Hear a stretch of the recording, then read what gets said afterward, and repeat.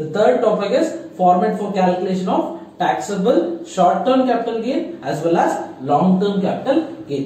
Short term kuda agbodu athwa long term kuda barbodu. So ಎರಡಕ್ಕೂ ಬೇರೆ ಬೇರೆ formats ಇದೆ. The format will be similar and few changes will be there. ಯಾವುದು ಅಂತ ನೋಡ್ಕೊಳ್ಳೋಣ.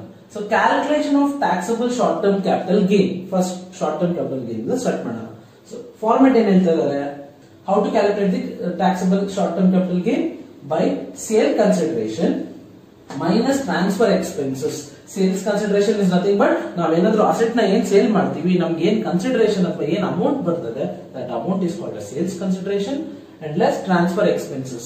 So in transfer expenses could be any expenses which is incurred while selling the asset. So now asset sale ಮಾಡ್ಬೇಕಂದ್ರೆ ಏನ್ expenses transfer expenses bear ಮಾಡ್ತೀವಿ that should be deducted from the sale consideration. So then we are going to get the net sales consideration, and from net sales consideration again we have to deduct cost of acquisition and cost of improvement. I repeat, cost of acquisition and cost of improvement. So cost of acquisition andre eno again further other calculations barutte nodona. Next cost of improvement andre eno. So cost of acquisition is nothing but purchase. So purchase ಈ asset ಇವಾಗ ಏನ್ sale ಮಾಡ್ತಾ ಇದೀವಿ ಆ asset ನ ನಾವು purchase ಮಾಡುವಾಗ ಏನ್ ಖರ್ಚು ಮಾಡಿದ್ವಿ. ಫಾರ್ ಎಕ್ಸಾಂಪಲ್ ನಾನು 2 years ಬ್ಯಾಕ್ ಸಮ್ ಲ್ಯಾಂಡ್ ನ ಏನೋ ಪರ್ಚೇಸ್ ಮಾಡಿದ್ದೆ ಫಾರ್ ₹10 lakhs ಅಂತ ಇಟ್ಕೊಳ್ಳೋಣ. ಸೊ ಅದನ್ನ ನಾನು 10 lakhs ಗೆ 2 years ಬ್ಯಾಕ್ ಪರ್ಚೇಸ್ ಮಾಡಿದ್ದೆ. That is called as cost of acquisition. ಆ ಅಸೆಟ್ ನ ಪರ್ಚೇಸ್ ಮಾಡಕ್ಕೆ ನಾನು ಏನ್ ಬೇರ್ ಮಾಡಿದ್ದೆ ಕಾಸ್ಟ್ ನ that is called as cost of acquisition. And ಆ ಅಸೆಟ್ ನಾನು ಇವಾಗ ಸೇಲ್ ಮಾಡ್ತಾ ಇದ್ರೆ ಇವಾಗ ಏನ್ ಕನ್ಸಿಡರೇಷನ್ ಬರ್ತದೆ that is called sales consideration. ಅರ್ಥ ಆಗಿದೆಯಾ?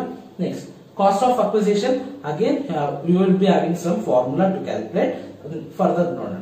Next cost of improvement. Cost of improvement is nothing but cost incurred to improve the asset. For example ನನ್ನ ಹತ್ರ 2 floors ಬಿಲ್ಡಿಂಗ್ ಇತ್ತು ಅಂಡ್ ನಾನು last year have been built another 2 floors. So ನನ್ನ 2 floor ಜಾಸ್ತಿ ಕಟ್ಟಿದ್ದೀನಿ. So that is called as cost of improvement. Acquire ಮಾಡಾದ್ಮೇಲೆ ನಾನು ಅಲ್ಲಿ modification ಏನ್ ಮಾಡ್ತಾ ಇದ್ದೀನಿ ಅಥವಾ ಎನಿ ಅಪ್ಗ್ರೇಡೇಷನ್ ಏನಾದ್ರು ಮಾಡ್ತಾ ಇದ್ದೀನಿ ಆ ಅಸೆಟ್ ಗೆ that is called as cost of improvement. Okay, again it has some formula. Let us know. Next, after deducting both of that we are going to get the gross short term capital gains. So gross amount ಸಿಕ್ಕಾದ್ಮೇಲೆ again less exemption under section. IT has been given some exemptions for short-term capital gains. That is exemption under section 54B, 54D, 54G and 54GA. So ಈ exemptions ಅಲ್ಲಿ ಯಾವ್ದಾದ್ರು ಅಕ್ಕರ ಆದ್ರೆ ನಾವು ಅದಕ್ಕೆ face ಮಾಡಿದ್ರೆ ಅದನ್ನ ನಾವು exempt ಅಂತ ತೋರಿಸಿ ಲೆಸ್ ಮಾಡ್ತೀವಿ. So final amount is called as taxable short-term capital gain. Next format is calculation of taxable long-term capital gains.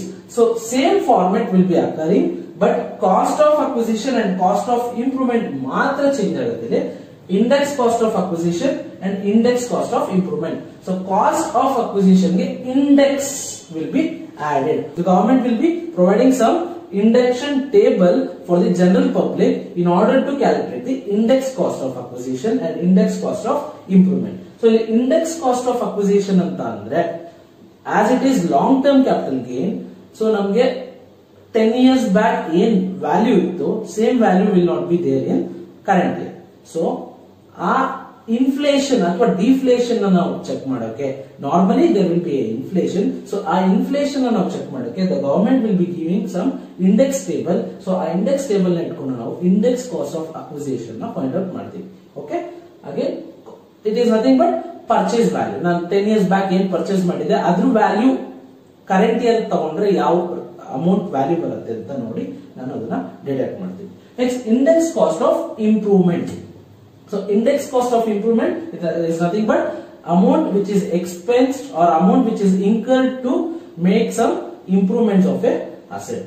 So adunu kuda nanu 10 years back 20 years back ನಾನು ಮಾಡಿರಬಹುದು.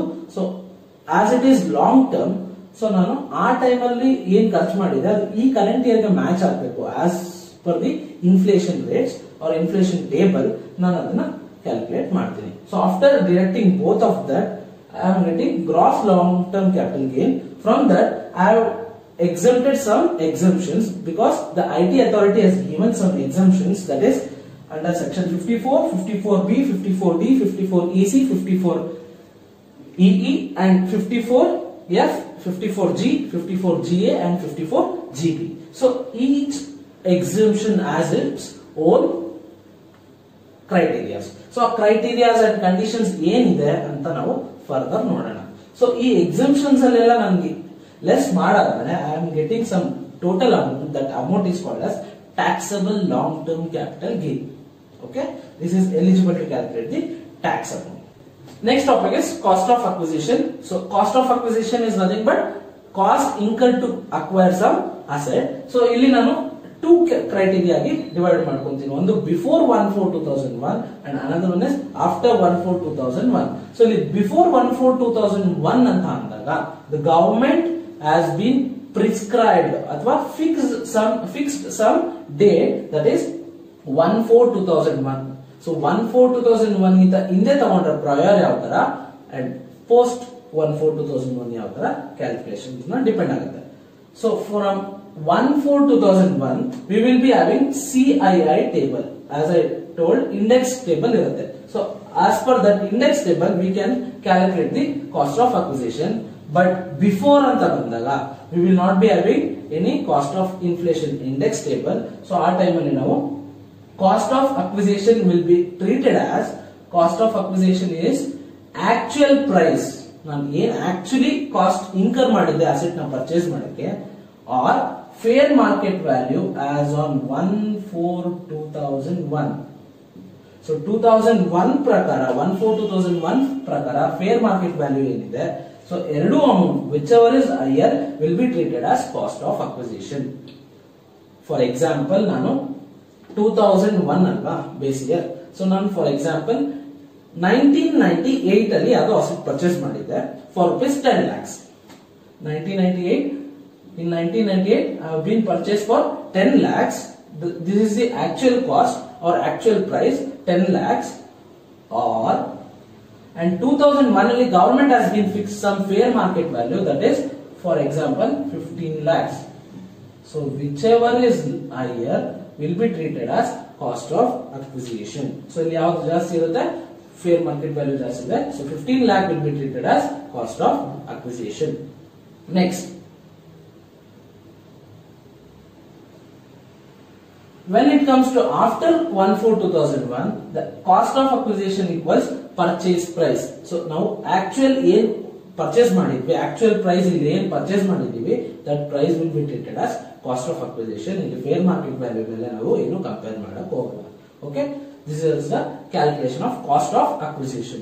Next, cost of improvement. So cost of improvement ಅಂದಾಗ again ಏನ್ consider ಮಾಡಬೇಕು, ಏನ್ consider ಮಾಡಬಾರದು ಅಂತ ಹೇಳಿ ಅಂತ ಹೇಳಿದ್ರೆ, ಮುನ್ಸಿಪಲ್ ಅಥಾರಿಟಿ ಪ್ರಕಾರ ನಾವೇನಾದ್ರು ಬೆಟರ್ಮೆಂಟ್ ಚಾರ್ಜಸ್ ಪೇ ಮಾಡಿದ್ರೆ that can be deducted, that can be considered as cost of improvement. Next, capital expenditure. Any capital expenditure can be treated as cost of improvement. But routine expenses or recurring expenses will not be treated as cost of improvement. And before 1/4/2001 any expenses is being made on any asset will not be treated as cost of improvement. We have to ignore it. Okay. Next, index cost of acquisition. So cost of acquisition, cost of improvement ಆಯ್ತಿಲ್ಲ, index cost of acquisition. So what is index cost of acquisition? Index cost ಅಂದ್ರೆ again index ಅನ್ನೋ word ಬಂತಂದ್ರೆ you have to know that it is long term capital asset. So any long term capital asset will be calculated on the basis of index table. So index cost of acquisition again classified into two types. One is before 1/4/2001, that is base year is 1/4/2001, and after 1/4/2001, prior and post. So when before 1/4/2001 the assessee has been purchased some asset ಅಂತ ಹೇಳಿದ್ರೆ ಆಗ ನಾವು calculate ಯಾವ ತರ ಮಾಡ್ತೀವಿ ಅಂದ್ರೆ cost of acquisition into CII, cost of inflation index table sold. ಆ table ಪ್ರಕಾರ ಏನ್ ನಾವು ಸೇಲ್ ಮಾಡ್ತಾ ಇದೀವಿ, ಆ ಇಯರ್ ಏನ್ ಸೇಲ್ ಮಾಡ್ತಾ ಇದೀವಿ, so CII sold year will be taken divided by CII of base year will be taken. So base year will be taken as 100. Okay. Next, after 1/4/2001, the actual cost or fair market value as on 1/4/2001, whichever is higher, will be treated as cost of acquisition into CII sold year and divided by CII purchase year. As it is after 1/4/2001, ನಮಗೆ index table ಇರುತ್ತೆ, so we can calculate the CII. We can take or we can consider the CII purchase year. So value ನಮಗೆ prescribe ಆಗಿರುತ್ತೆ, we can take. But ಇಲ್ಲಿ ನಮಗೆ prescribe ಆಗಿರಲ್ಲ, so ಅದಕ್ಕಿಂತ ಹಿಂದೆ ಇದ್ರೆ generally we are going to take it as 100 as a base year. So ನಿಮಗೆ ಜ್ಞಾಪಕ ಇರಬೇಕಾಗಿರೋದು ಇಂಡೆಕ್ಸ್ ಟೇಬಲ್ ನಿಮಗೆ ಸಮ್ಮಲ್ ಕೊಟ್ಟೇ ಇರ್ತಾರೆ, ಬಟ್ ಆದ್ರೆ ನಿಮಗೆ ಜ್ಞಾಪಕ ಇರಬೇಕಾಗಿರೋದು ಎರಡು ನಂಬರ್ಸ್ ಜ್ಞಾಪಕ ಇರಲೇಬೇಕು. ಒಂದು CII base year will be 100, that is from 2001 to 2 table, and for current year is 2018-19 is 280. So ಎರಡೂ ನಂಬರ್ಸ್ ನಿಮಗೆ ಜ್ಞಾಪಕ ಇರಬೇಕು. This is the theory part of income from capital gains, and further sessions ಅಲ್ಲಿ ನಾವು each ಎಕ್ಸಂಪ್ಷನ್ಸ್ ಮೇಲೂ ಕೂಡ sums ಮಾಡ್ಕೊಂಡು ಹೋಗೋಣ. ಫಾರ್ ದಿ ಥಿಯರಿ ನೋಟ್ಸ್ ನೀವು ಕೆಳಗಡೆ ಡಿಸ್ಕ್ರಿಪ್ಷನ್ ಅಲ್ಲಿ ಲಿಂಕ್ ಮೆನ್ಷನ್ ಆಗಿರುತ್ತೆ, ಆ ಲಿಂಕ್ ಅಲ್ಲಿ ಹೋದ್ರೆ ನಿಮ್ಗೆ ಗೂಗಲ್ ಡ್ರೈವ್ ಓಪನ್ ಆಗುತ್ತೆ. ಆ ಗೂಗಲ್ ಡ್ರೈವ್ ಅಲ್ಲಿ you can download the PDF notes of income from capital gains chapter. ನೀವಿನ್ನೂ ನಮ್ಮ ಚಾನಲ್ ಗೆ ಸಬ್ಸ್ಕ್ರೈಬ್ ಆಗಿಲ್ಲ ಅಂದ್ರೆ ಈ ಕೂಡಲೇ ಸಬ್ಸ್ಕ್ರೈಬ್ ಆಗಿ ಅಂಡ್ ಫರ್ದರ್ ನೋಟಿಫಿಕೇಶನ್ ಗಾಗಿ ಬೆಲ್ ಐಕಾನ್ ಕ್ಲಿಕ್ ಮಾಡಿ. ಜೈ ಹಿಂದ್, ಜೈ ಕರ್ನಾಟಕ.